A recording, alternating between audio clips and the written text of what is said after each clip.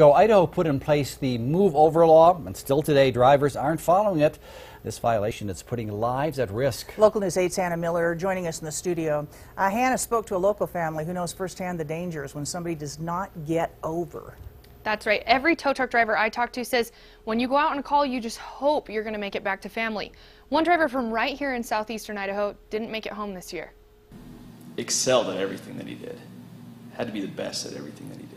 3 years ago today, Sean Eaton of Shelley went out on a call. A driver was intoxicated or busy doing something else, didn't see him, and knocked him out of his boots. Smacked him and shot him 60, 70 feet. Traffic cones were out and lights were on. But it was a situation where he had that trust that nobody was going to be there. And so he walked around carelessly because there's cones everything, and that guy went down in the ditch around our barricade and 70 miles an hour through it and just kept going. He hit him and kept going, and that's the hard part. 2 weeks later, Sean was walking out of the hospital ready to go back to work. But this February, a second tow trucking incident killed him. How can this be happening again? I thought this was a dream.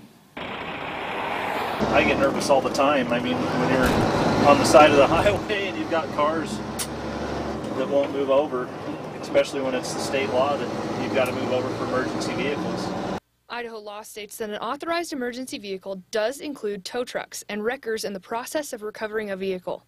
And when approaching one of these vehicles, drivers are required to slow down and move into the other lane. Most people don't care. ISP is cracking down on those who violate the move over law. If you fail to move over, you could be facing an $85 fine or worse, cost someone their life. In the studio, I'm Hannah Miller. It's about the saddest story I've ever heard. Yeah. Gets hit, recovers, gets hit again and dies. Yeah. I mean, oh, it's awful. All right, thanks, Hannah. Sean Eaton will be included on the Wall of the Fallen at the International Towing and Recovery Hall of Fame and Museum.